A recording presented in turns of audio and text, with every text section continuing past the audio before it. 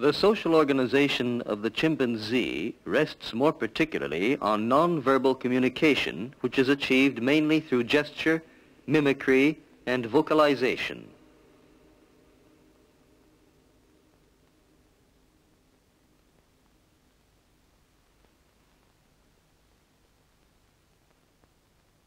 With human beings, when there is deficient or when there is no speech or audition, as in the case of deaf children, we know the important role played by nonverbal communication in interpersonal relations.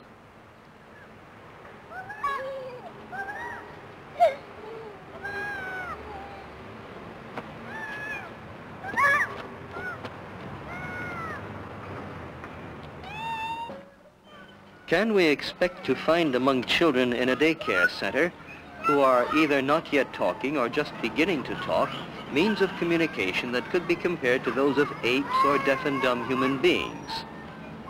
Let us first look at the relationships between children of 18 months. Each of these two children seems to be behaving in a world of his own.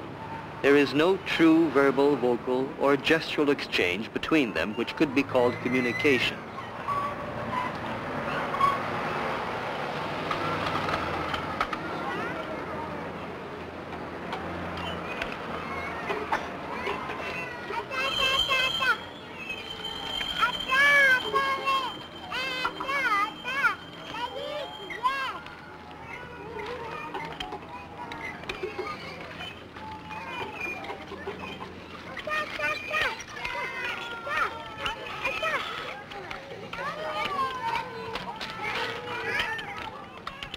Each child takes what he wants without any prior solicitation or warning and seems to organize his activity without trying to establish any communication with the other. However, the child who just stood up has returned to exactly the same place opposite the other. Although the movements appear unorganized, they are in actual fact often made in relation to the position of the other children.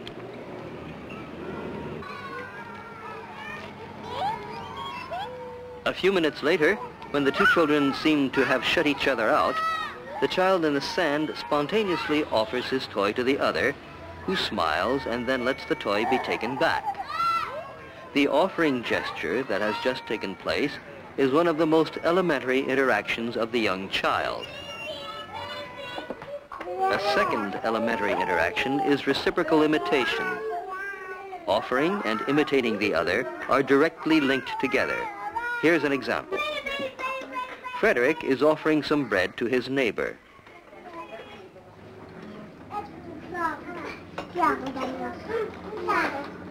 He repeats his offer, then smiles and turns towards Nadia, who answers in the same way. Frederick makes the offer once again. The receiver sways sidewards with the top of his body, then leans forward. Frederick immediately does the same thing, offering, smiling, swaying sidewards, and imitating often follow one another in exchanges that are made without aggression. A little later, Frederick, who made the offer, is imitated in his turn by the child who has received the offering.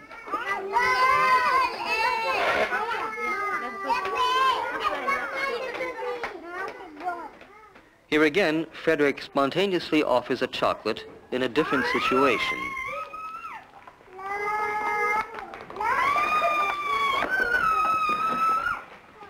The other child does not attempt to keep the chocolate.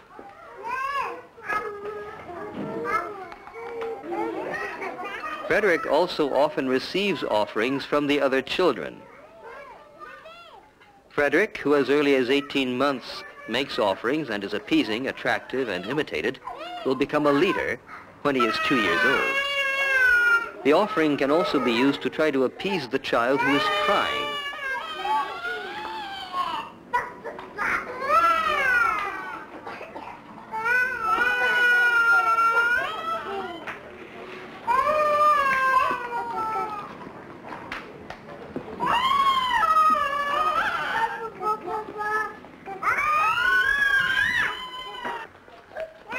A few seconds later, another child tries to appease the child who is crying by patting him and then coming and squatting down in front of him and smiling.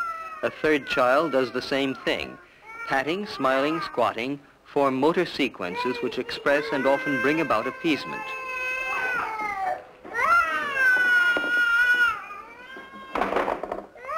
Contact can also be established by bending the head and bust sidewards towards the other child. This is the way that the girl in white brings Emmanuel out of his isolation. Emmanuel is usually dominated and rejected by the others, but here Emmanuel now takes the hand of the other child, who leads him to the assistant.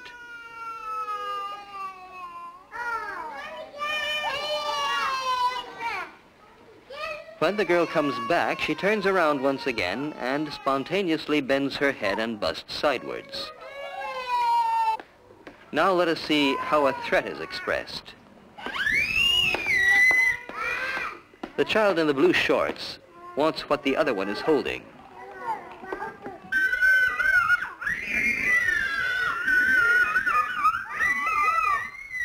The sudden and wide opening of the mouth with sharp sounds also appears in children of 18 to 20 months who find themselves in a competitive situation. Here they are trying to get at the legs of an upturned table when the rank order has not yet been established. In this case, the aggression does not appear or is not insistent. Everything takes place as if the vocal behavior either prevented or tempered the aggression. The vocal threat is found in a child who wants to occupy the attractive situation.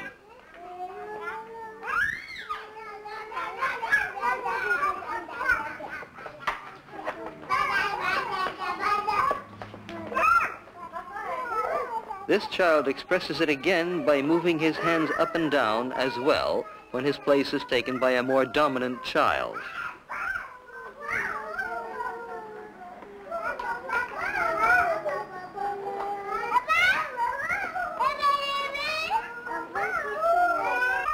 Let us see now how the various threat elements are organized into a sequence. This child has caught his fingers.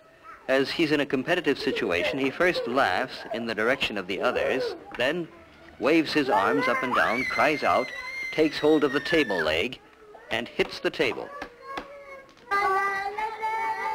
Does the behavior of appeasement and threat remain unchanged with children of 2 to 3 who have established a rank order? Let us watch, one after the other, 3 dominant children who have taken the legs of the upturned table.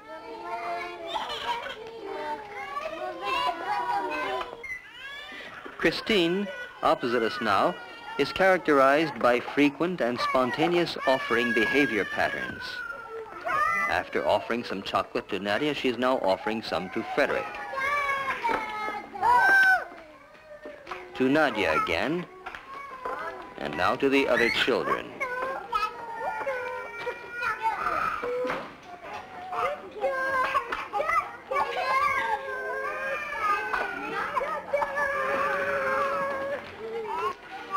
None of them try to grab the chocolate.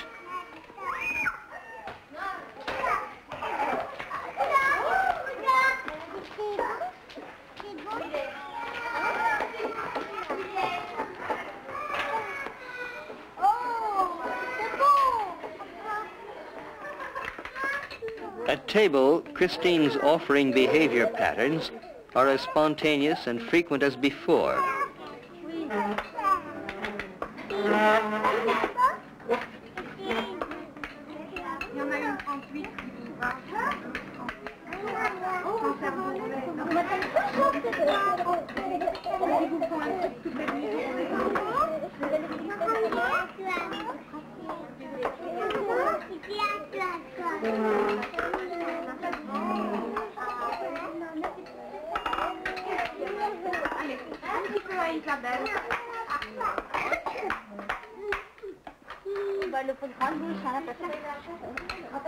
When the refusal gesture of the other child appears, Christine stops and waits.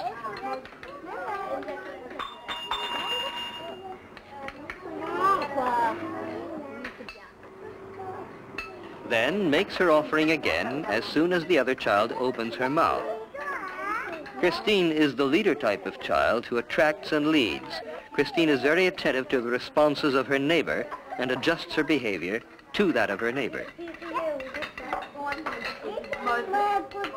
When the other girl refuses and turns away, Christine goes towards her and places her hand on the girl's head and bends her own head and bust sidewards. This soliciting posture that we've already seen in babies from 18 to 20 months brings forth a new acceptance of food by the other child. The child who receives the offerings gives in her turn.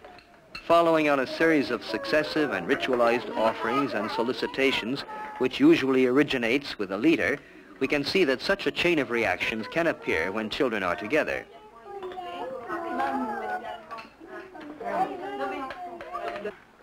Nadia, another dominant child and a leader, expresses, just like Christine, frequent and spontaneous offering behavior. She is the most attractive child in the group.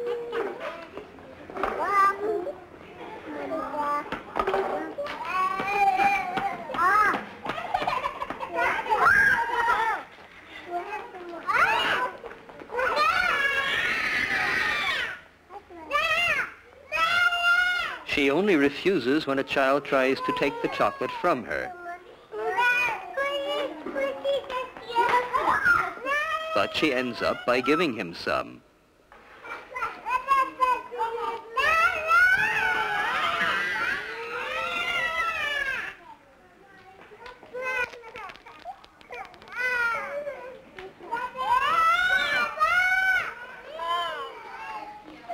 Nadia smiles and assumes a soliciting posture when she gives back to the 18-month-old boy the car she has taken from him. She has the same behavior a few seconds later.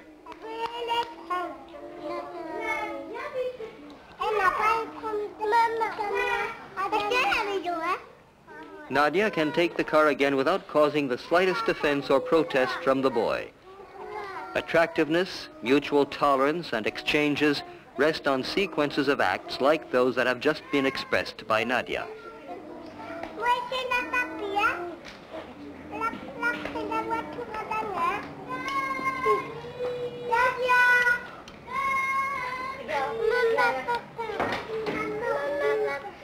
Nadia spontaneously returns the car.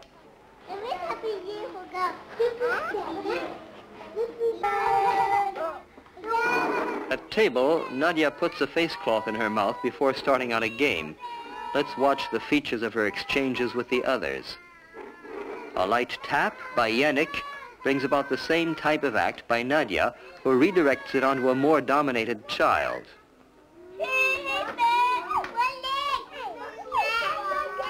The repeated threats by Yannick stop Nadia's game. Then Yannick, who is also the leader type, solicits Nadia in a ritualized way. This provokes a smile from Nadia and interactions between her and Yannick and another child. The ritualized appeasements and solicitations play a large role in the reinforcement of the relationship and cooperation between young children.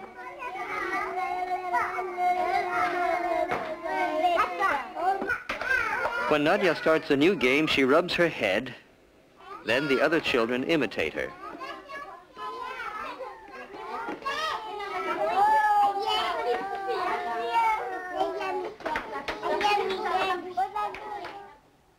The posture of appeasement and solicitation that is presented without words and without any other motor pattern by the assistant often brings about contact with the child.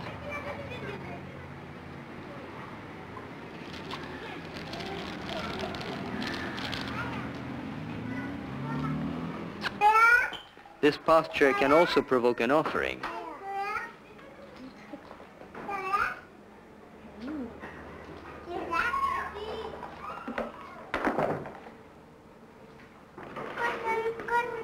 It can be followed either by an offering behavior or by the establishing of a contact.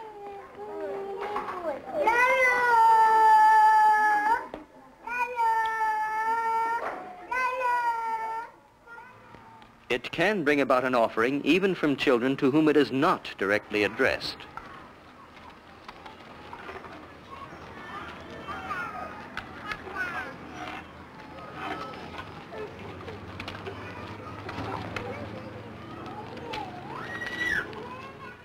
The posture still has an attraction value even when the eyes are hidden behind dark glasses.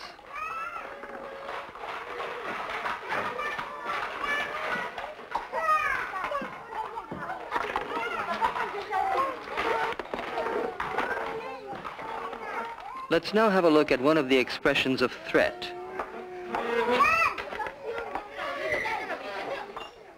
The sudden opening of the mouth, here in this case by Christine, who is intervening in a conflict, can be silent. A silent threat is often followed by pushing away or aggression towards the other child. Christine, who is appeasing and a leader, just pushes away the child she has threatened.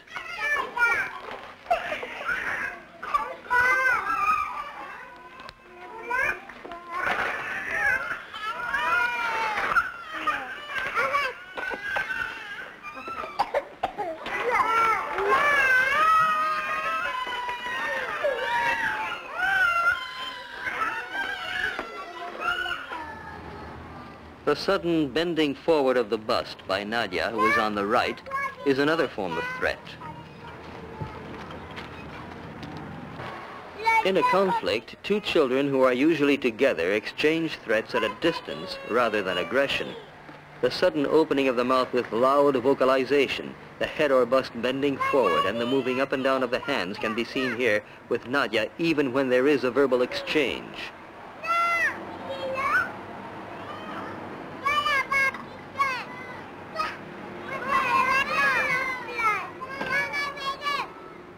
Generally, a conflict ends without aggression after an exchange of ritualized threats. Nadia, a leader, often starts new activities, and as well, she is also one of the most inventive children.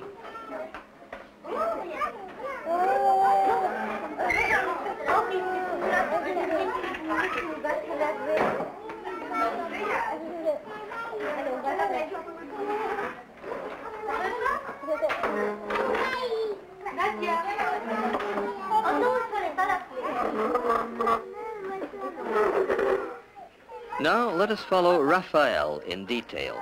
He was also one of the most dominant children on the legs of the upturned table. He is expressing threats all by himself and without any apparent cause. And he then directs and transforms them into aggression towards Emmanuel, who is one of the dominated children.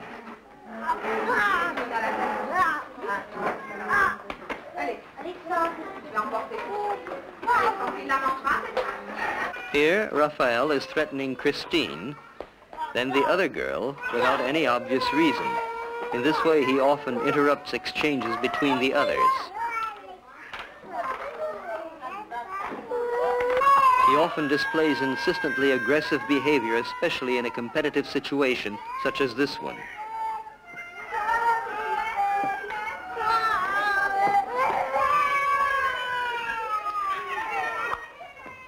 Nadia came to stroke Raphael, and she in her turn must undergo Raphael's aggression.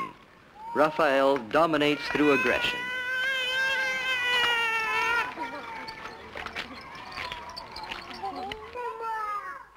When Raphael has received a chocolate, the other children move away. Contrary to the previous cases, the children do not even try to get a piece of chocolate from him. However, one of the children lightly hits Raphael, who responds by a sequence of threats.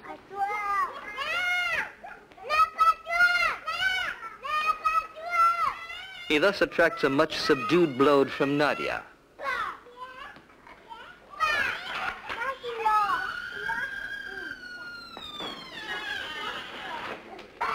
A few minutes later, a child finally approaches Raphael, who makes no offer.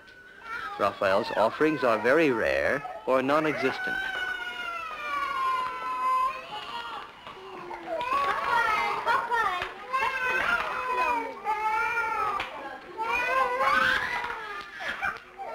When one child tries to take the chocolate by force, Raphael replies with very insistent aggression.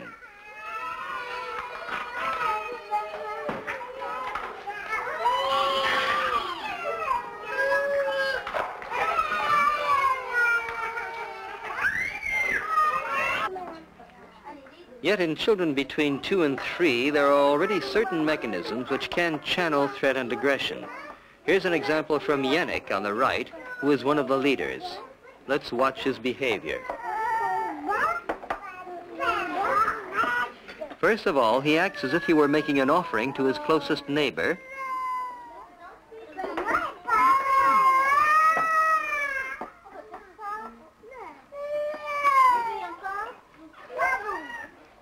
Then he threatens the child who has taken his neighbor's cup and bangs his own cup.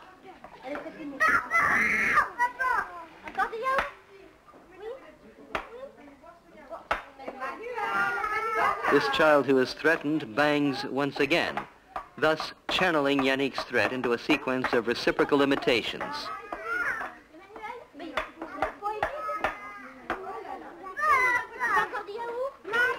Another mechanism that often prevents the passage from threat into aggression between two children in conflict is the redirecting of the threat or the aggression towards a third child.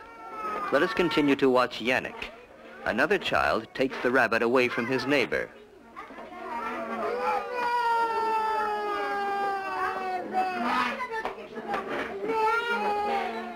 The assistant intervenes.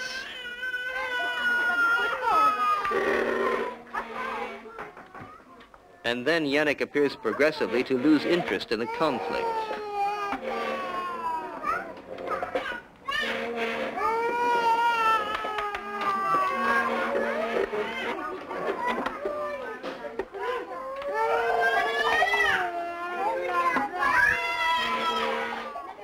However, a few seconds later, he threatens the child who took the rabbit.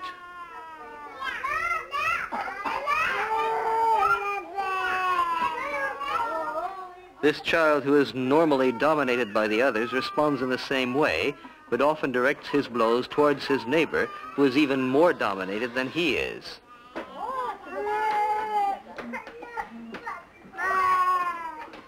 Beginning with the exchange of threats, the two children then come to blows which are exclusively directed towards the most dominated. The passing on of aggression to the most dominated child is one of the main characteristics of conflicts among children between 2 and 3.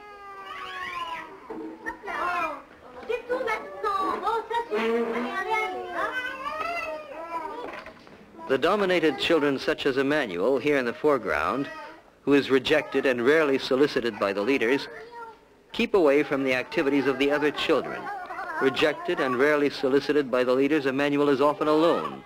When he interacts with other children, he does not often use mimicry, postures, gestures, and vocalizations.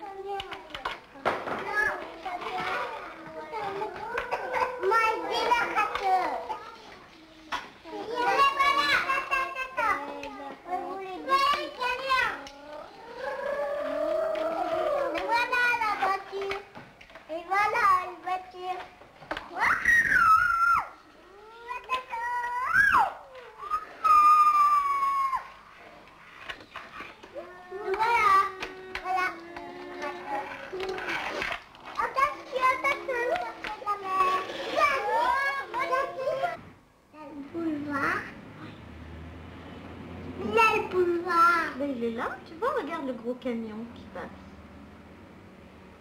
Emmanuel expresses himself in words. He has the gift of speech. Le doigt. Un gros camion. Il est là-bas. Oui. Il va rentrer. Ce monsieur. Oui. Il va rentrer, monsieur. Encore, il va chercher la terre, après il rentre. Il va chercher la terre, le sable. Et après il rentre. Oui. Nadia, the child leader, hardly talks at all. Chocolat. She more often seeks to make contact. Hein? Mais faut me raconter, Nadia, dis-moi. Qu'est-ce que tu aimes bien manger encore? Les gâteaux? Oh là là. Et quoi? Et puis... La purée. Hein? La purée. La purée. Et puis quoi encore? Raconte-moi. Hein? Even in this situation, Nadia is not more verbal, despite the fact that she's with one of her good playmates. Avez dans le fer? Un tigre. Là. Là. C'est un tigre. Un lion. The social interactions between young children are based mainly on nonverbal communication and are not directly linked to the development of language. In trying to find the environmental factors that could influence the behavior of children, we have been able to make a correlation between the behavioral profile of the child and that of the mother, in particular during the welcoming sequence. Let us first look at the welcoming behavior patterns of Frederick's mother. Frederick is one of the most appeasing children in the baby group. His mother smiles, squats down, speaks quietly, and kisses her child, and then lets him go without getting impatient. The mothers of leader children are all characterized by a large amount of personal availability and frequent appeasing acts towards the child. Ah bon, c'est bien la biche. Mais range la crème.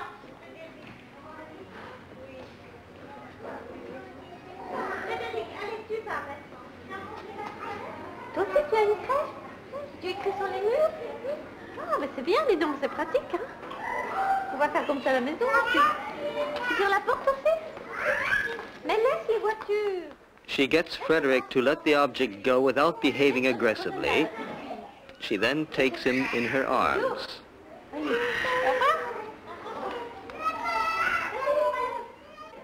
Nadia is another child leader, and here is her mother. She squats down, speaks quietly to her daughter, and kisses her as she takes her in her arms.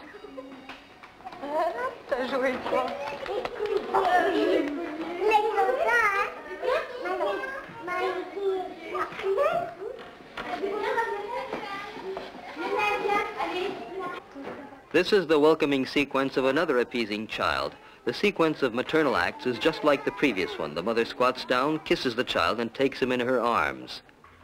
Now here's the welcoming sequence of two children who are more aggressive.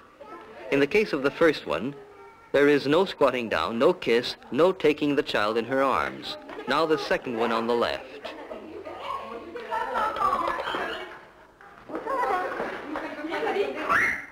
The welcome by a father has fewer appeasement items.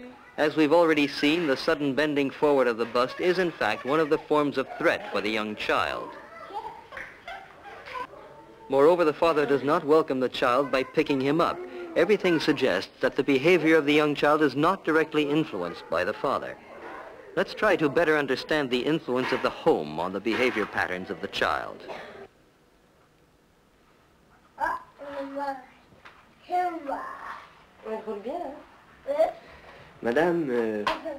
Your little boy was rather aggressive towards the other children at the daycare center a few weeks ago. What do you think was the cause of this? Well, there are many reasons. The first is, well, my husband died last year. We lived in Belfort, and we came back to Besançon. Then I got a job in Besançon. For about 4 or 5 months, I just felt alone and stayed at home by myself. We practically never went out. And as well, I had a job that was important and time-consuming with very long hours. I was working from 8 to 6 p.m., and so I used to get Raphael up at about 6 a.m. or a quarter past so as to be on time, and in the evening I'd pick him up at 6:30. Then by the time we had done the shopping, it was 7 or a quarter past by the time we got home. Well, in my case, I just did not have the time to devote to him, to play with him, to be with him. We had dinner, and afterwards, well, I just put him to bed. In actual fact, I put him to bed at about 8 or quarter past 8. I see. However, we have noticed quite a change in Raphael's behavior over the last few weeks. He seems to be less aggressive now. What do you think caused this change? I'm pleased to hear that because now I don't work anymore and have a lot more time that I can spend with him. I still leave him at the daycare center, of course, but now, instead of being at the center for 10.5 hours, he's there for 8 hours, 7 or 8 hours a day at the daycare center. This means that we have more time to go for a walk in the evenings. I mean, it's a lot easier to play with him, and I'm a lot more relaxed myself. And actually, things are getting better. I mean, things are getting better for me, and so I think things must be better at the center, too. And then there's another thing. We met before in December, I think, and we talked about Raphael's aggressive behavior. And that helped me a lot, because instead of being aggressive with him, I realized I had been aggressive, but didn't think it was bad. And now I have more contacts with him. It's more by gesture, as you explained to me. I get better results if I talk and discuss with him. If we can say that, it's much easier now. But this does not mean that from time to time I'm not aggressive, but actually I feel I'm making some sort of progress, you see.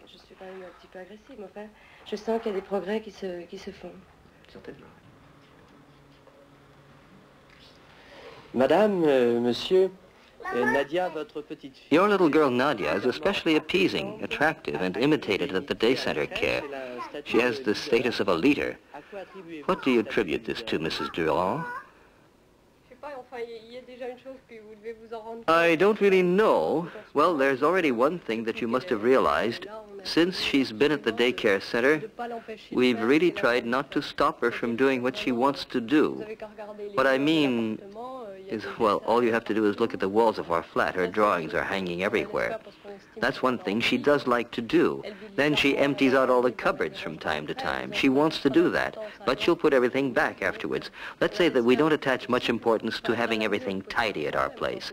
As far as possible, we let her do what she likes, when we humanly can. Even so, it mustn't get in the way of our own freedom, of course. That is to say, if we really have to, then I think that if it's dangerous for her, if we really have to stop her from doing something, we explain why to her. Then she usually seems to understand. Anyway, she doesn't do it anymore. It's all right. Do you think that you both spend enough time with Nadia? Yes. In the few moments that we have, we spend those with her. Of course, we both work. We think that we should spend what time we can with her. Since we have so little time, it's got to be spent with her as much as possible.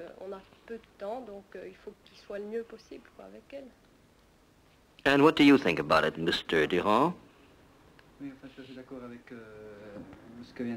Yes, well, I agree with most of what Michel has just said. What we mainly tried to do, as far as what you call permissiveness is concerned, is to bring her up well, but of course she must be herself more than belong to us, as far as the freedom that she could have here is concerned. So as to be a little more precise, do you have a tendency to be repressive, or do you prefer appeasement?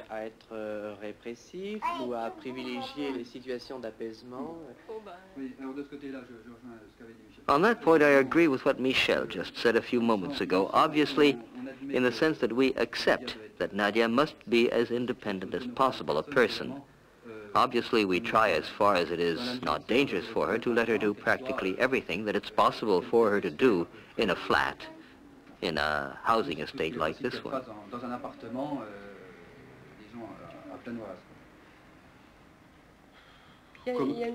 But there is one thing, and that is a certain way of being.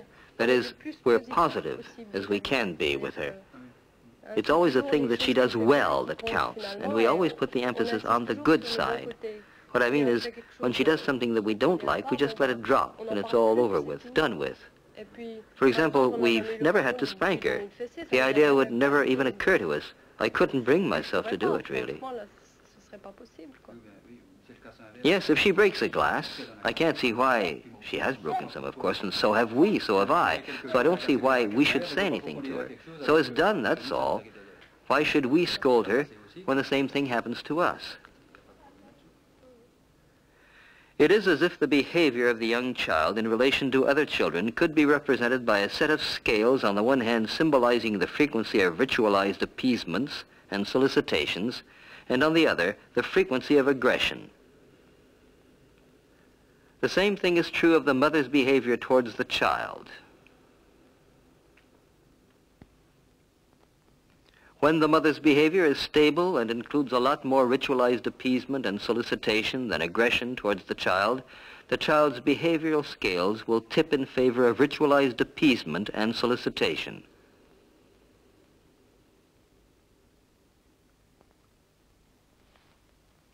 On the contrary, when the mother is irritable and unstable, when her behavior pattern is more aggressive than ritualized, appeasing and soliciting toward the child, his behavioral skills will tip more heavily in favor of aggression.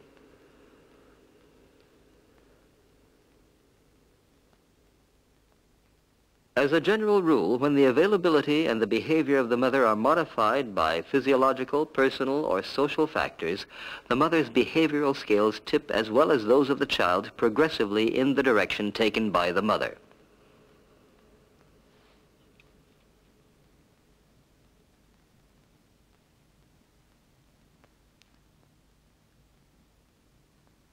When the reasons for this imbalance are reduced or disappear, the mother's behavioral scales tend to revert to their initial state. Those of the child also swinging back and tending to follow the tendencies of the mother. When one measures the adrenal cortex hormone derivatives, which contribute to the organism's defense system in the mother's urine, one finds periodical daily variations from Friday to Monday. When the same hormones are measured in the child, one notes that their fluctuations tend to show the same pattern as that of the mother's in the period between Saturday and Sunday.